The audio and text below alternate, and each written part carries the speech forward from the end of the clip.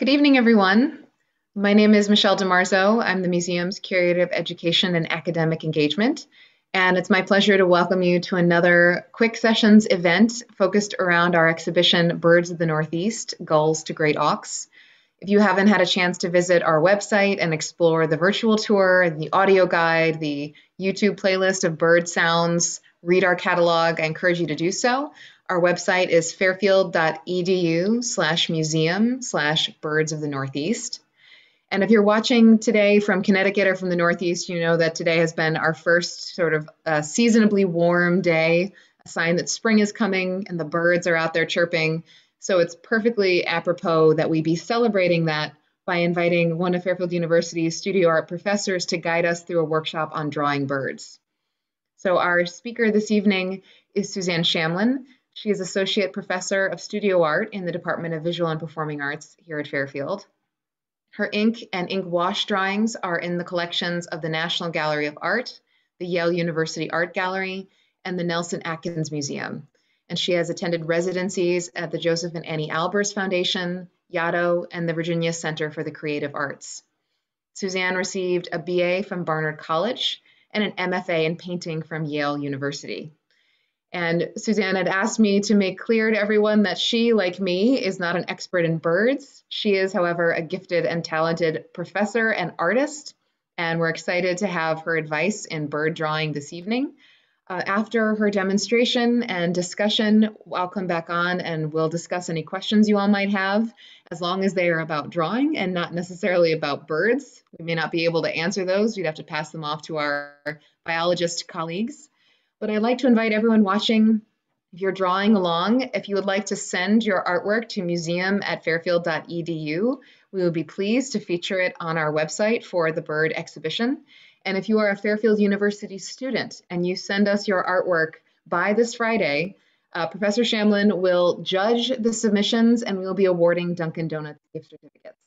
So again, our museum@fairfield.edu is the email address. And without further ado, please join me in welcoming Professor Suzanne Chamlin. Thanks so much, Michelle. Good evening, everyone. I'm so pleased to be here with you tonight. And thank you so much for inviting me to draw and to give a workshop on drawing birds. This is my first time really thinking about birds as subject matter. I've mentioned this to Michelle before, and so I'm a novice at it. So I want everybody to feel comfortable to draw along and to know that a bird is, it's a subject that has been painted a lot, but it's doable. So I want to show first some slides of paintings that I selected to look at, and then we're going to have a look at two to draw from tonight. So this is a watercolor or a print, I should say, by John Gould. And so I sort of went through and just chose some images of birds that I thought were really very special, both in terms of the way the color was used and also the shapes and really the appreciation for birds.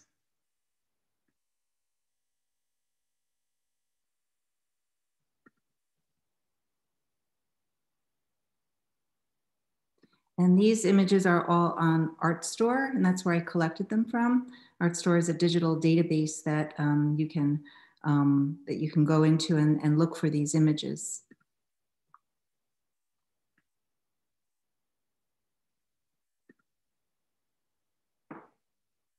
So here's a piece by John James Audubon, and I just love the sort of interaction of the shapes and the way that you see the leaves and the what's really negative or interspace, like the shape right in here that's between the leaves and between the bird right here, I think is so important in drawing.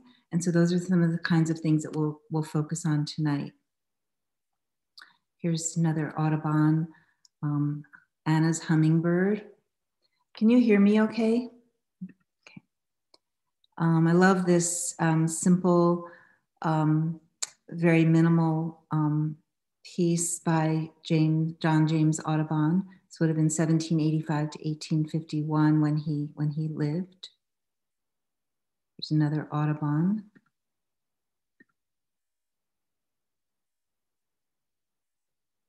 Entitled. Okay, so this is one of the paintings that we're going to, the drawings, I should say, that we're going to look at today together.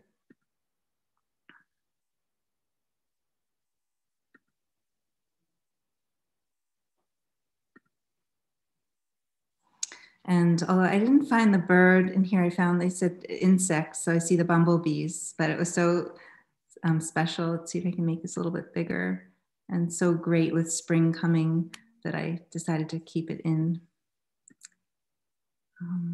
And then also this painting, this watercolor, I think is so minimal, and the artist says so much with so few strokes, and that's something that I particularly admire about this piece, as well as this piece as well. They're both by a Japanese artist named Seiti. 1851 to 1918 is when he lived. Another hummingbirds, another artist, Reichenbach. I found a turkey while looking. I just love the detail of this drawing. And then Chardin painted this musical instruments and parrot. So I thought that was very interesting that there's a parrot in this painting.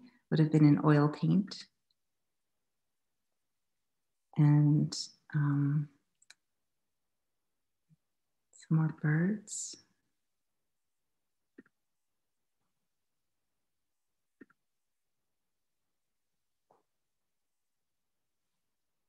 Okay, so I think we're going to turn now our attention to, let's see, I'll just go back and I'll put two on the screen, and I'm going to show you how I started to think about drawing the birds. And then after that, I'm going to show a quick PowerPoint, and you can start to get your materials and we can draw along together. So let's see, let me go back here, and I'm going to select this one. Make it larger. Yes. And let's see. The compare is right here. We're not really comparing them, but it's the feature that allows us to see two. What if we choose this? There. Okay, so one is by Giovannino de Grassi, and the other is by John Gould. The one on the left is Giovannino de Grassi. Okay, and so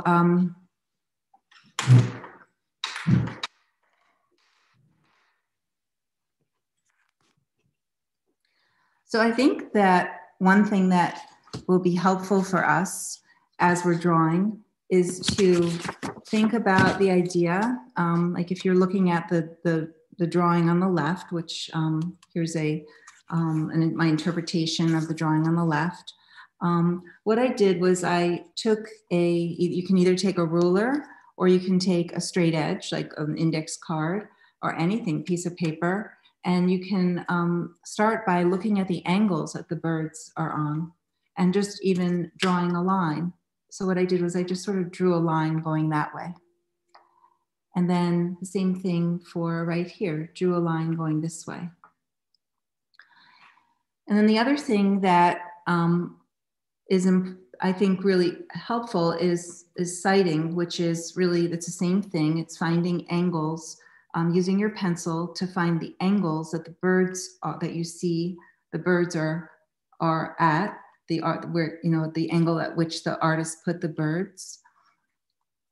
And then the other part would be to find how big and small, like how large is the middle part of this bird relative to the length of the whole bird. So using your pencil sort of as a measuring stick, we can, if you hold your arm out and place your pencil at the top of the pencil, say as an example, if I wanted to measure the height of this bird from here to here, if I place my pencil straight out, and then if I wanted to compare the height of this part of the bird to the height of this part of the bird, which is this big, the bird on top is bigger, then I will see that my thumb would need to come down to increase the size of the bird on the left, because this bird is smaller. So it's a way to compare and contrast the size of the birds. So you could also, for example, you could also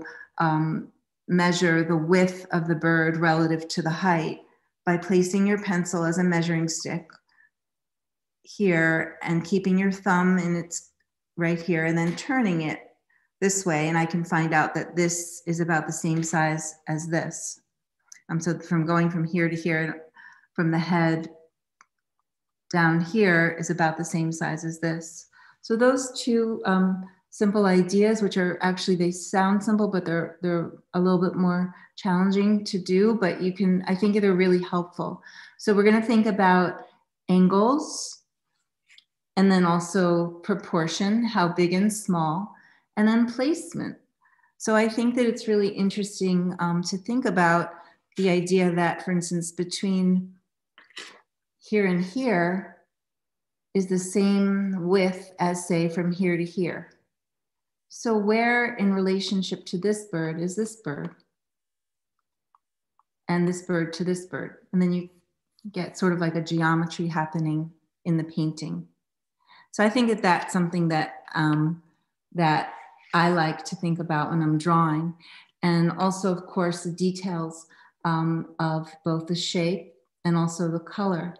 And here, there's not any color, but the second painting that I did, whoops, in here, of the second of the John Gould, or an interpretation, start to have a little bit of color in there. And so for everybody joining in who has a kit where you're working with materials, watercolor or watercolor pencil, feel free to, join in with using the color. And then the first one is right here. So why don't we now, we're going to take a look at a PowerPoint, and you can go ahead and please, I welcome you to get your materials and get comfortable. And it really, drawing is really, it's really about seeing. In my opinion, we're drawing from observation. I mean, there's so many ways that birds can be interpreted, and I just love the subject matter of birds. I think I may continue to draw birds after this because I love the idea that they're so free. And I was thinking that even just, using your own freedom of your arm without feeling that you have to, compelled to draw exactly what you see is just a totally other approach, which might have, it's more Zen-like to just really echo, excuse me, echo the sort of freedom and the shape that you sense, of course, because, we're looking at pictures, we're not looking at the birds themselves. So let's see, so I'm just gonna go out of here.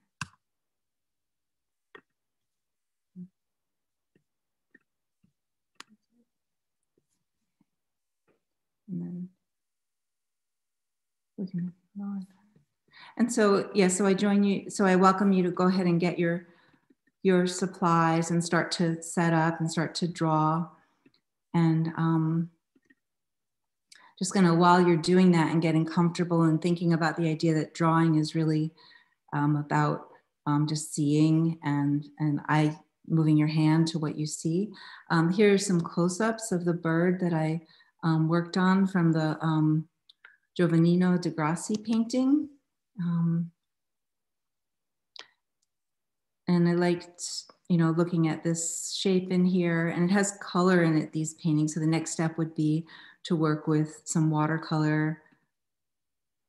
This is a Picasso, and Picasso, it's a famous Picasso's dove for the peace movement. He created it in 1949 as a poster. And his fourth daughter, Paloma, paloma means dove in Spanish. And so here I just have, it's just a demonstration of what I was talking to you about. So if you notice here, the arrows are in green. This is the horizontal top of the page. This is the vertical right of the page. And I put yellow Post-its really here to indicate that these are the angles that the birds are on. So the sighting, you can use your pencil to find out the angle, or the yellow Post-its are also showing the angle. So the pencil as a measuring tool, you know, how tall is this bird relative to this bird? Measuring the base or the middle of the bird using your thumb, and then you would move that over to this bird to see how much bigger or smaller one bird is to the next, which for me really isn't always apparent until, I mean, I can see that one is smaller, one is bigger, but it's really in the act of drawing that I begin to see much more and begin to understand. So that's another reason to draw, is to understand the world around us and the way and what we see. So using the pencil to find the horizontal, the width here at the bottom of the bird. Okay. And then that's the last slide on PowerPoint. That's another of Picasso's dove for the peace movement. Okay, so just over here. And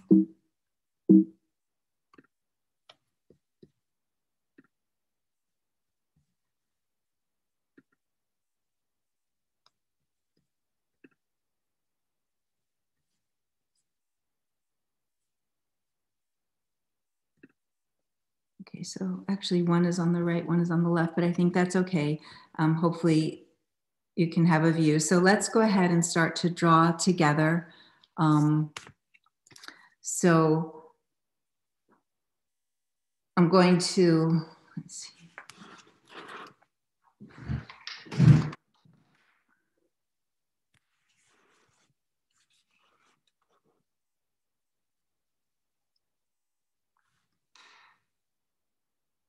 I think a sharp pencil is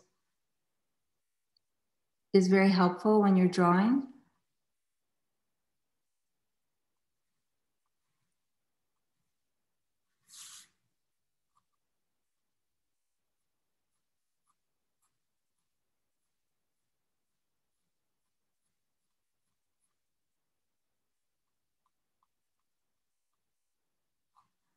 Okay, so I'm going to go down to this one. I think what I'll do is I'll start to apply some color to this drawing while we're together this afternoon.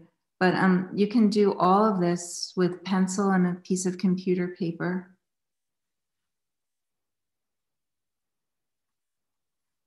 And I like to keep my wrist on the page.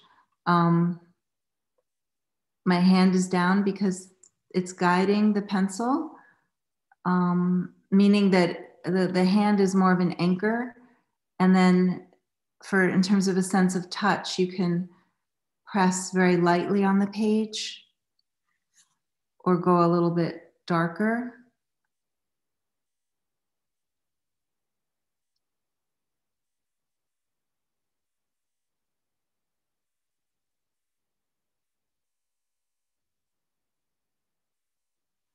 Okay, so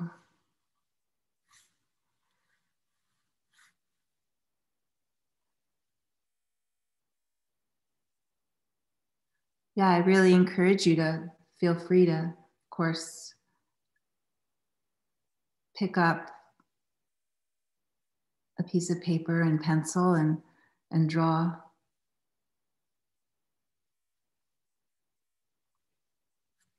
Okay, so I'm going to add some color and have this box of watercolors that I've had for a very long time.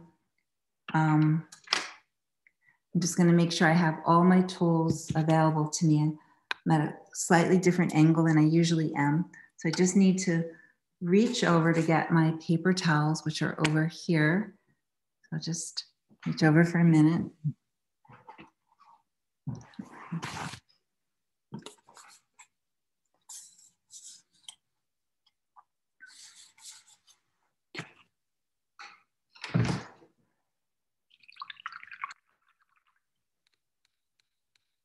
So I'm looking at this, I'm looking at this image here, because the other one I started to work on with watercolor.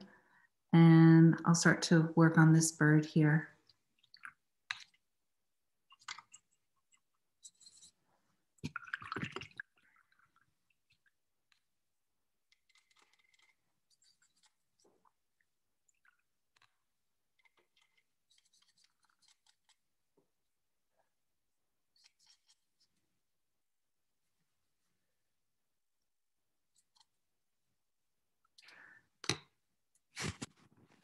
And I think with painting, especially with watercolor or watercolor pencil, you can build up to darks. If you keep it nice and washy and light to begin with, then you can always build up gradually to darker tones. Just kind of wondering if you can see, I'm thinking of turning on the lights in here so you can see a little bit better. So I'm gonna go and do that.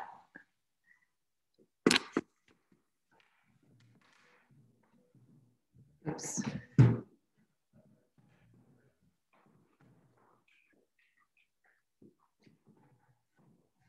See if it's any better.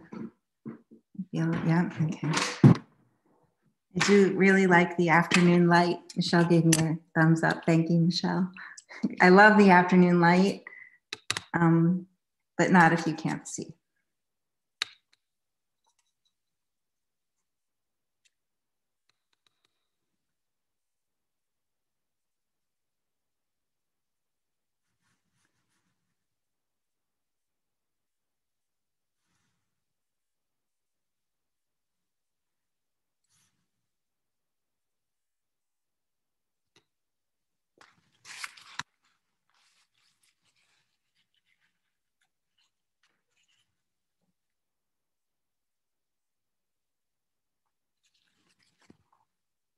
And I think establishing the values of light and dark, like if we're looking at the image on the right here, like it's mid-tones, mid-values here, and very light here, and then darkest here. So I'm staying away from doing the wings until later because it's the darkest graphic details of the birds, whereas this is more of a mid-toning here. And then later on, even here is very, very dark. So I would go there later in the painting. And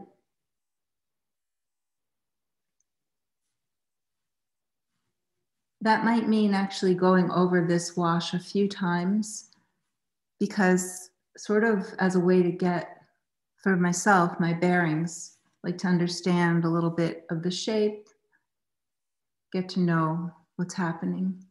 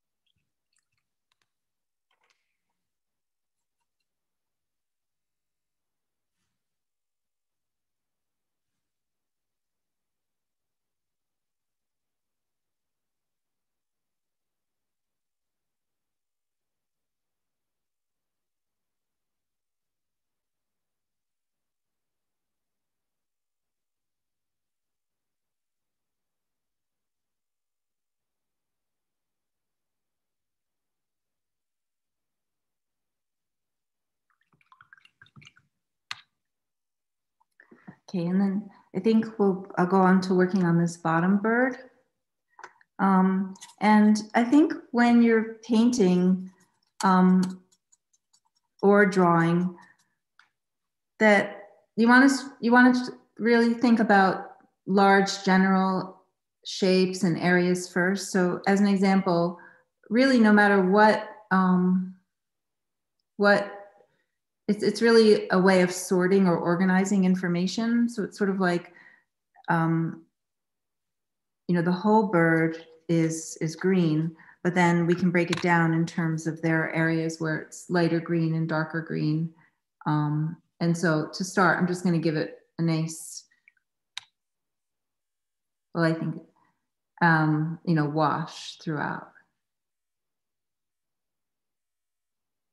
And then I can go back and make it darker and lighter in certain areas.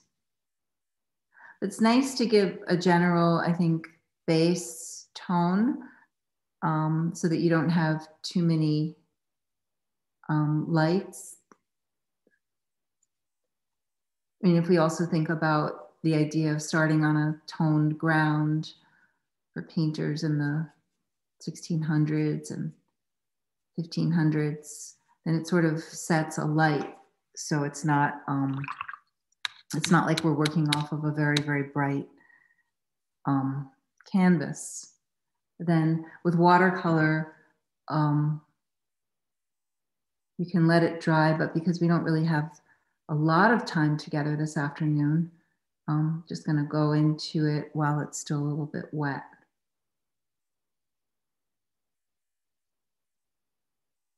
There's so many things to think about with making a drawing or painting, which is why it continuously interests me. I mean, just the idea of mark making, of how the strokes on this painting, this beautiful painting from the 14th century, there's so many different kinds of markings that we see. So the way you apply the paint, different kinds of brush strokes, different kinds of marks and lines.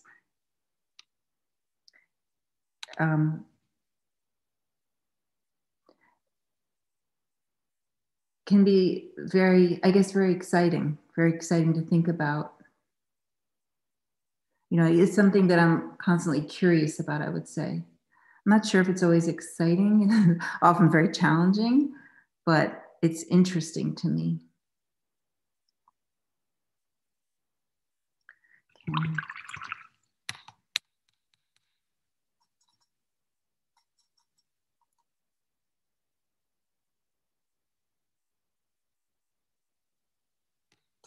Usually when I do watercolor, I usually do it on a flat surface because it drips, but I wanted you to be able to see it today, so that wouldn't have been possible.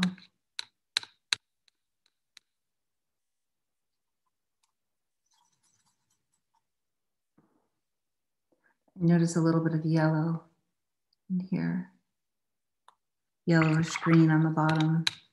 Whoops.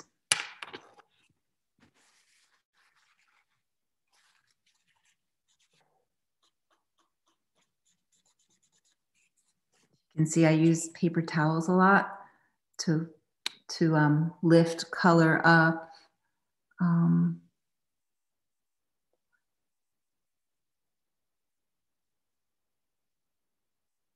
I think of painting and drawing as very malleable, very pliable.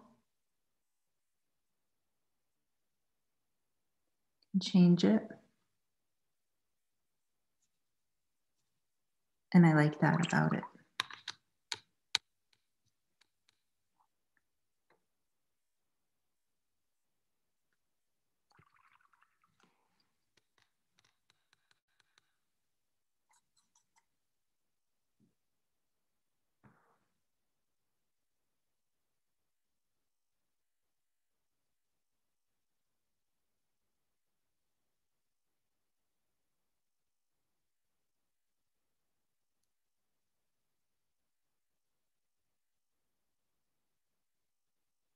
Sometimes you can just kind of drag the color along. If there's a little puddle there, you can just kind of move your brush with it as opposed to picking up more paint. And see where that line goes.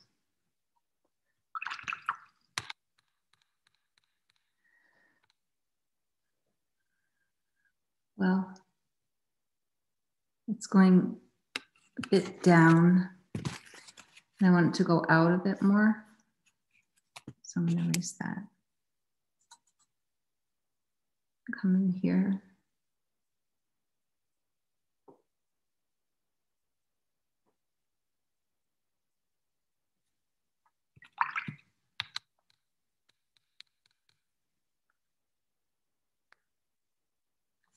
And he has this nice kind of wash. I really am so curious about that, how that came to be, how he did that, or why he left it like that. It looks like almost looks like the bird is about to take off.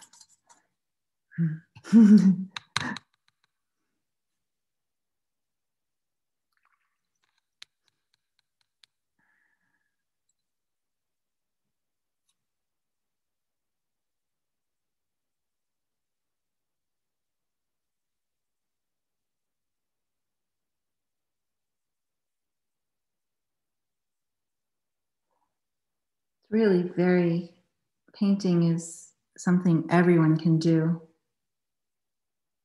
It's just so quieting to the mind.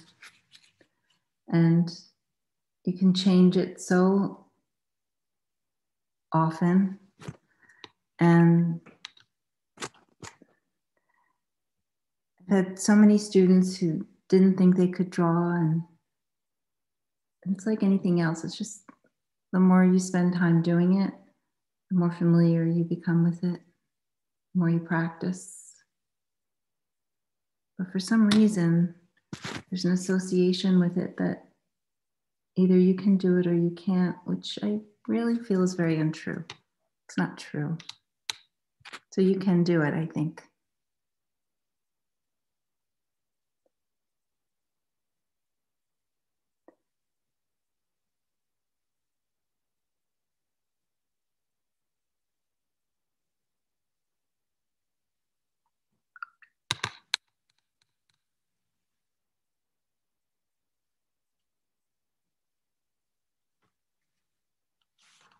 Oops.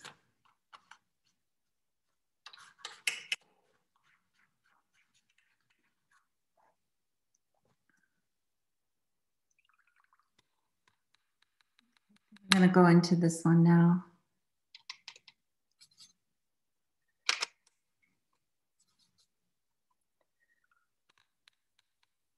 Well, you know what? I guess I'll go back and do the little beak there. I really liked that little touch, so I'll go back and put that beak on.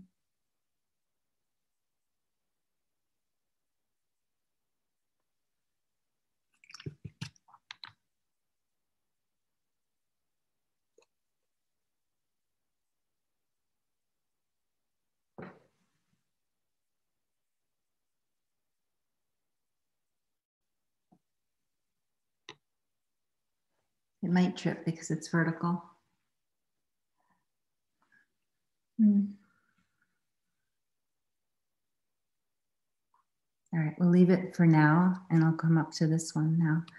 The reason I'm pausing a little bit is because I have this very old set of watercolors, and let's see, I have the charts. Oh, here's the chart. I'll look at the chart. I made a chart with all the listing of colors, and that will help me see where the black is. Oh, right, very little black in this one. Okay, it was a dark, dark green. Well, I'll have to substitute black.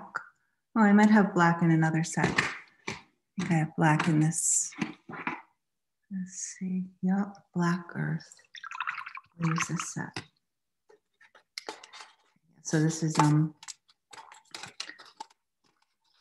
another watercolor set.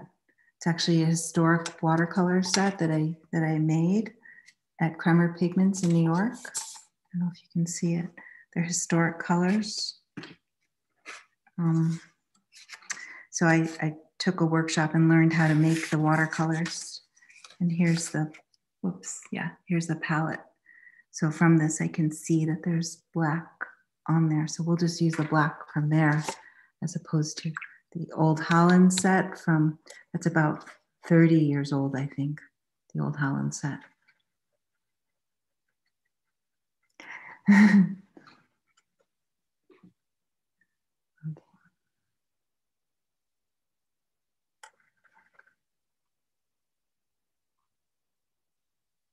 I'm starting right in with a dark here because that seems very prominent in the painting. I mean, it's taking up most of the bird's wings.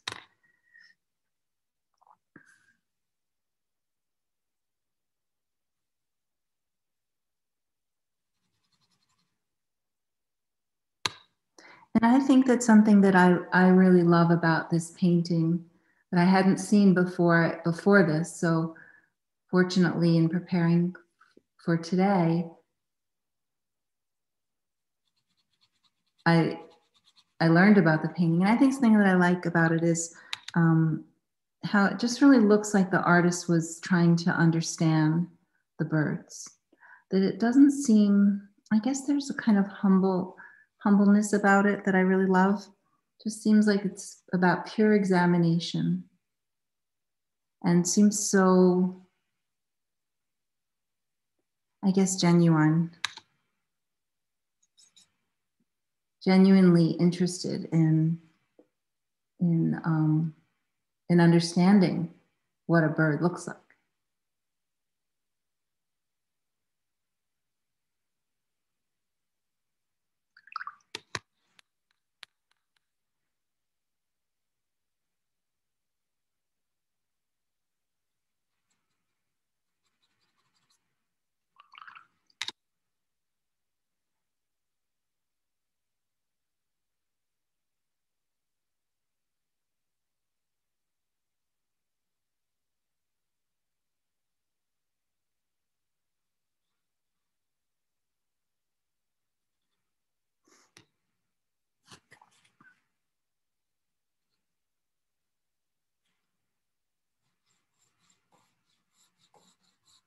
Seems a little dark.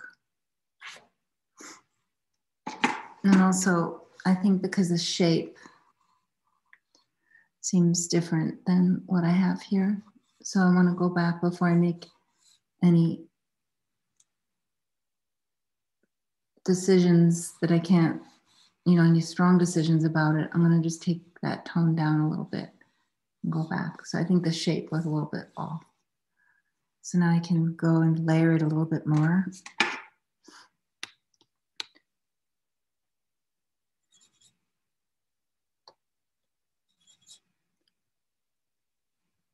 Yeah, I think the angle is going more like that, really. It's not so much like that. So that's what didn't quite feel right to me.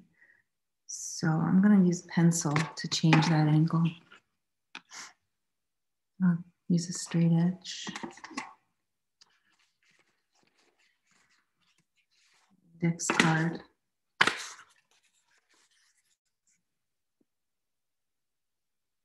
Yeah, I think it's coming down more like that.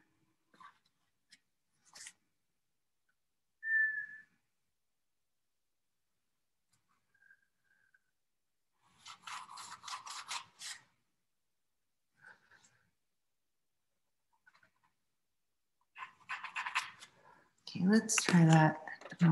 Change it a little bit, not much, but let's see.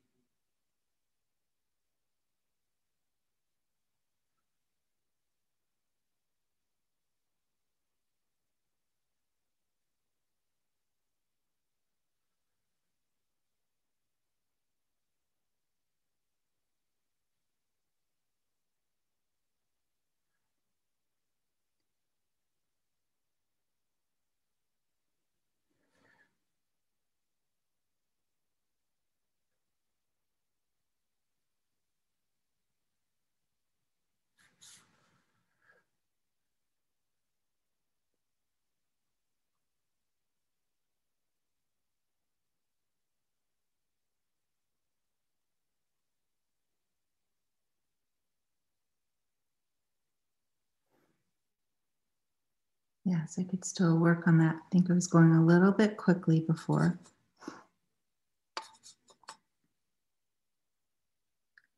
And I think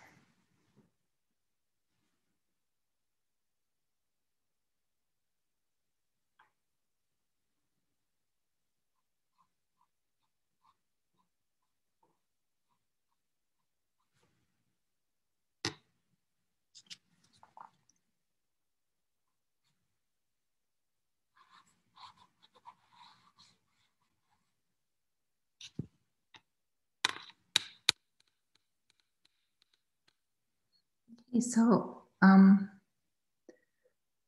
as you can see, it's really like anything else. It's just practicing. And I know that if I can do it, that you can too. So I really encourage you to, if you want, of course, to try it.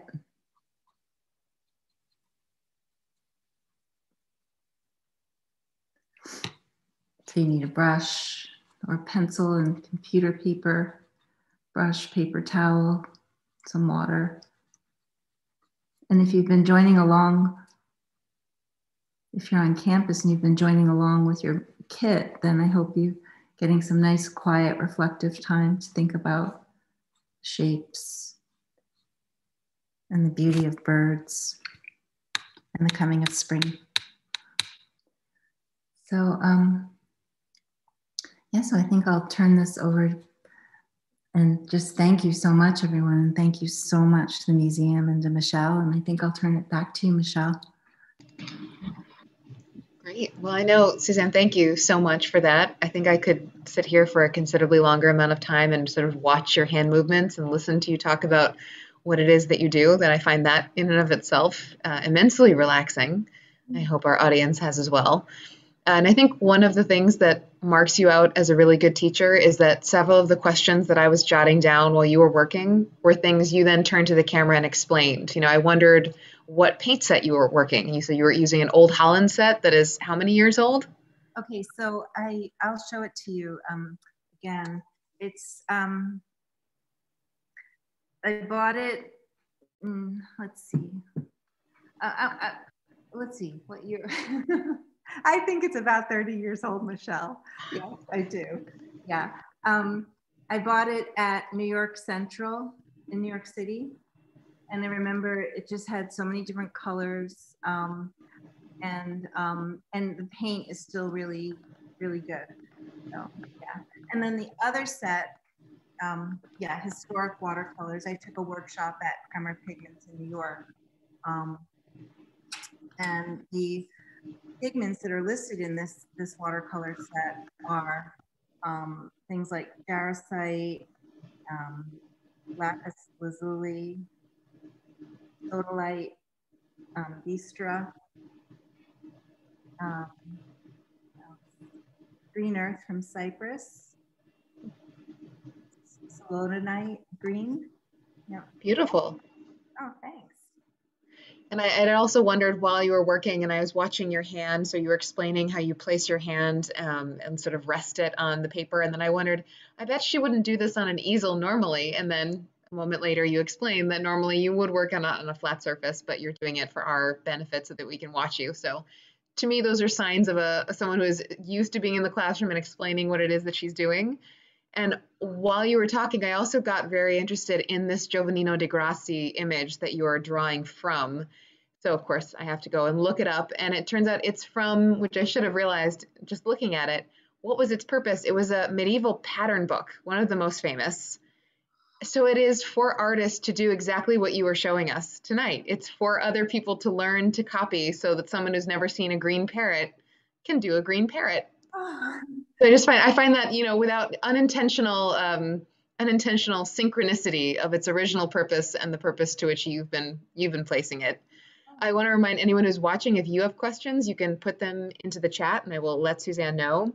But I do have a couple of questions of my own that you didn't manage to get to. And one of them was, if you know that you are drawing something, you're drawing in pencil, but you know you plan to add color with watercolor later, how much effort do you put into doing the shading in pencil if you're going to be adding color? oh, that's a good question. I almost never shade if I'm going to use color. I would, for myself, I mean, I think that there are definitely artists who do, but I would spend more time with the line work and defining the shape. And in my experience, I've never regretted spending a long time and it's just line. Okay. It's like a mapping, like that. Then when I work with color, I have a much clearer sense of where the color goes and like that. Yeah, but I guess the reason that I wouldn't, for myself, I don't use shading before color or for watercolor in particular is because I wonder about the graphite mixing with the pigment and if it would change the pigment. And I noticed, since you mentioned several times that you're able to sort of fix things and go back, that once you realized that the angle of the bird at the top was a little bit off, even though you were already working with watercolor, you went back to the straight edge and the pencil to correct it. Yes. Um, yes, I think I did that because we're talking in a workshop. I probably would have stayed with the paint and because I tend to work things out in paint often once I start with paint. But I Oh, thought, interesting. yeah, but I thought because it was really a drawing workshop that I should go back to working with pencil for that. And also the angle that I'm at, it's a little tricky because it's vertical. And Oh, so, right. and so I'm looking at the screen this way and my page this way, and I'm here. So I still think that the shape, let's see. Yeah, I think it goes, it's slightly too horizontal. I think it goes a little bit more down like that. And I wonder if you could comment on how your approach to this would change if your source material wasn't an image of a bird, but if it was a stuffed, or, let's not even say a live bird. Let's say it was a specimen of a bird in front of you. How would your approach to it change? Yes. Well, I think that working from an image that's on a flat screen is challenging because you don't have the way, you don't have the three-dimensional form in front of you. So I much prefer working from everything from life, from an object, or that would be very interesting to paint from a stuffed bird. And I think that's one of the interesting things about the subject matter about a bird is that birds are flying, and so we unless it's a stuffed bird, we don't have it in front of us. And so I think it's kind of really interesting because it made me think of how much the imagination is a part of the painting process anyhow. But there's so many ways that I think one could explore painting birds because of that, because they're sort of ephemeral. I mean they're there, but we don't, they're not still. And that's the Right, and that was the challenge that Audubon had in posing all of these birds to give a full sense of life when in fact it's the imitation of life. I thought it was interesting that you said you felt there was a certain humility in Giovannino di Grassi's image that's maybe not there in Audubon. And could you show us a close-up of your not quite finished but in progress pieces so that everyone at home could see? Oh yes, so there was not sure. Lovely. I love the green parakeet at the lower edge, which it probably isn't the same as those green, whatever they are, the hooded parrots that are so common in Fairfield County, but that's what it's making me think of. Okay, nice. Thank you. Yeah, and then this was the other one that I started that I was working on from the John Gould.